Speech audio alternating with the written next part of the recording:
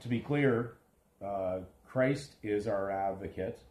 He is there for when you speak in truth and righteousness, the light of truth.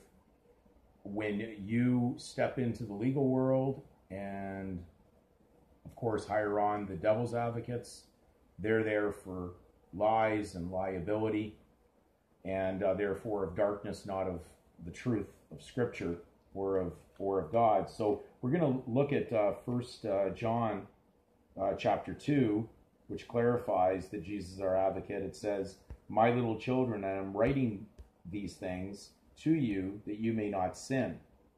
And if anyone sins, we have an advocate with the Father, Jesus Christ the righteous."